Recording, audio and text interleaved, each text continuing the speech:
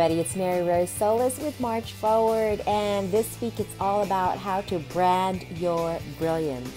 But before I kick off the great content regarding the different types of strategies that are available to you to brand your brilliance, I wanted to start with getting some clarity first. Are you clear as to what your two waves are? Your first wave and your second wave? You even know what I'm talking about? If you don't, listen in. This is going to be part one, the first wave. I've talked about this before, but it's about finding your wave first. Your worth, advantage, your vision, and expertise. You have to have clarity on these things.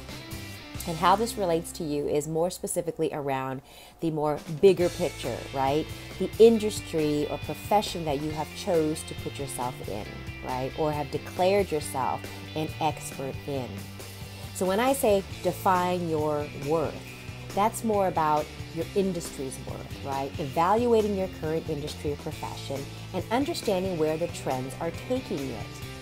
Is it an industry that's innovating? Is it an industry that is on the rise or on the decline when it comes to professions, right?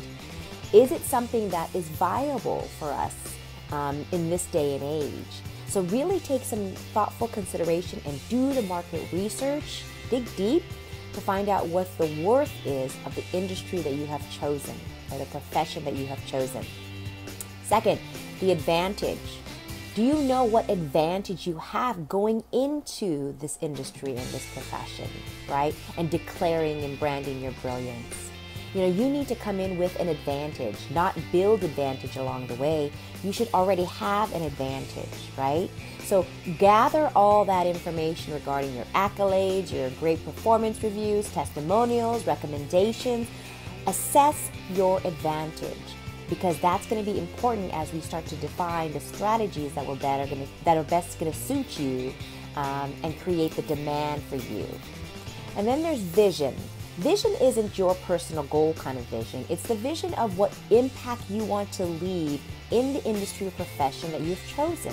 Okay, so for example, you know, if you are in the healthcare industry and specifically technology, do you want to leave an imprint, a practical impression, right, about where the technology should be headed when it comes to healthcare, right? Do you want to maybe elevate women in the healthcare technology space as thought leaders or influencers, those that have powerful ideas that are going to change and innovate that particular market or industry? You know, think about the bigger vision that you have and what lasting impression or big footprint or imprint you want to leave in that industry or profession. Finally, expertise. Now, obviously, coming into this, you do already have a commensurate amount of experience in your professional career that shares you have some expertise in a particular industry. But when I talk about it in this particular context, it's more about understanding your nurtured skills and your natural talents. What nurtured skills have you sharpened, over the course of your professional career? What natural talents do you have that come, again, effortlessly, right?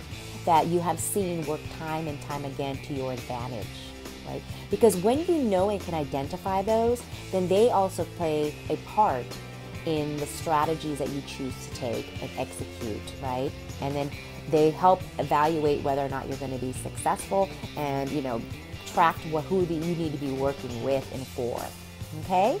So that's finding the first wave, right? And that's more rooted on digging deep, doing some research, doing some personal self-assessment, as you can see, and really asking those hard questions as to what the foundation it is that you're going to be working from. And now we're going to look into the platform, which is finding your way from a brand style perspective, your personal brand style. So that's going to be in part 2 of my video later today. So stay tuned in for that. Until then, march forward.